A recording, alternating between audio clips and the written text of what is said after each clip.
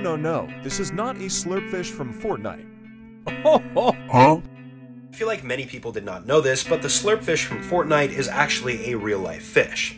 Well, not actually, but this video right here shows a fish that looks eerily similar to the Slurpfish. You can see that this guy just reeled in a very blue fish, then he pulls it out, and there is no special effects or editing or even contrast added to this. This is the actual legitimate color of this particular species of fish. This is known as a blue parrotfish. Blue parrotfish can be found all over the ocean. They are not really rare at all, and they live in coral reefs. Typically, these blue parrotfish are going to be looking for algae on the reefs, and this is their main source of food. As you can see, they're a pretty reasonable size, and they are very commonly fished for and sometimes consumed as well.